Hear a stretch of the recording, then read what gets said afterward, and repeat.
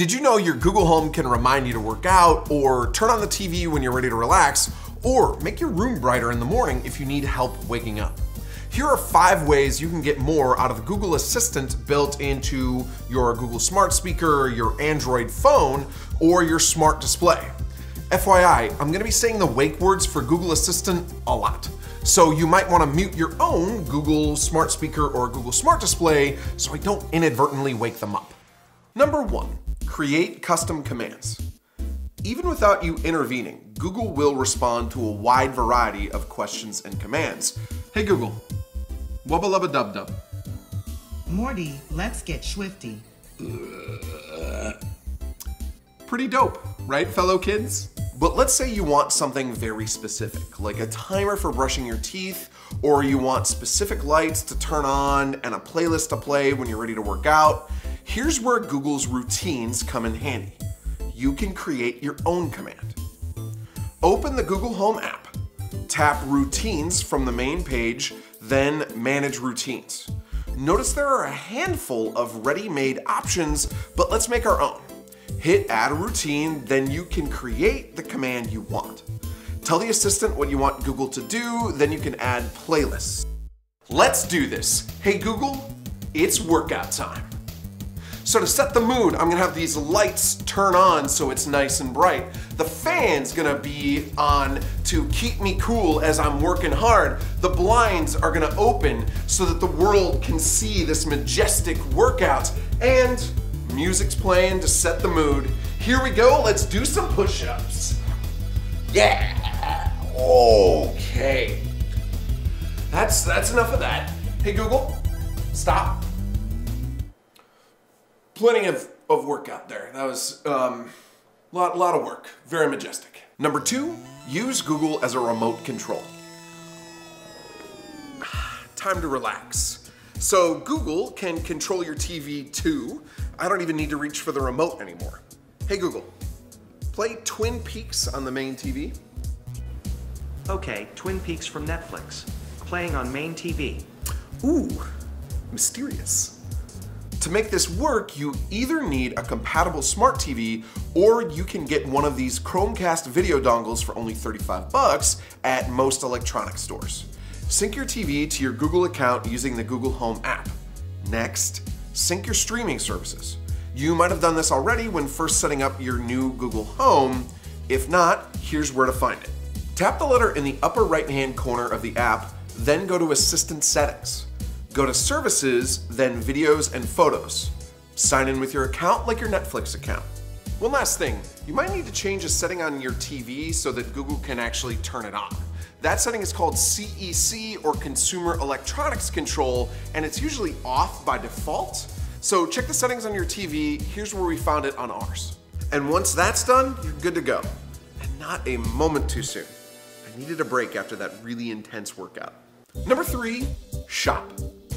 Let's say after you relaxed and watched some TV that you got bored and made intricate sculptures of toilet paper for some reason. Don't worry about it. This means something.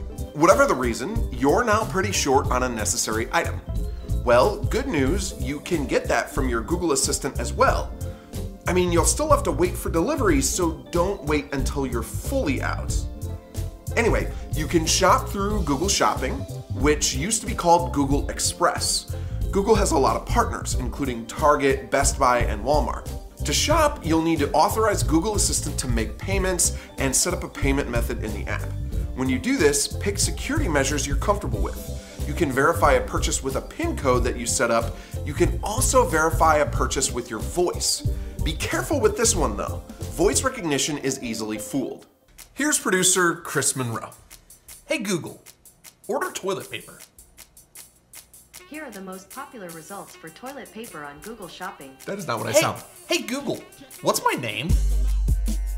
Your name is Andrew. It sure is. His name is not Andrew. My name is Andrew. Dang it, Google. Fortunately, you can always go back and change settings if you decide you're suddenly uncomfortable with the way one is turning out. Once you find the right setting for your comfort level, you can cross another chore off of your list while never leaving your favorite spot. Number 4, find your phone. Okay, I've been hanging out for a while, and I'm finally ready to go on a grand adventure and leave the house. Only problem?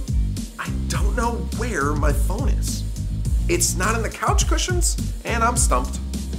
Thankfully, Google has me covered. Hey Google, find my phone. Alright, your phone should be ringing now. And now, I don't need to keep tearing my place apart because I left my phone in the fridge when I was grabbing a drink earlier. Fortunately, Google can do this even if your phone is on silent. It doesn't need to be on, and it needs to have a connection. You also have to have location enabled. You also need the Find My Device app. This works with iPhones too, but not if they're silenced. For iPhones, you'll need to head to the privacy settings in the Google Home app. Hit Phone, then add Recovery Phone. Walk through the next steps, and then Google can call your iPhone if it's lost. Hello, Google. Yeah, it's me, Andrew. No, Chris can't come to the phone. What do you mean you like his version of me better? Hello? Number 5, schedule commands. Finally, I love routines so much that we're going back in because you can schedule them. Have your smart lights fade up in the morning before your alarm. Have your place lock your deadbolts at night. Set a regular reminder to work out or order supplies. Have your smart lights turn on or off when you're on vacation to fool intruders. Let's go back to that same setup menu for routines. This time at the top, instead of adding a command, add a time and day. Again, you can go through and add assistant actions, play a podcast or music, and cause Google to spring into action on your schedule.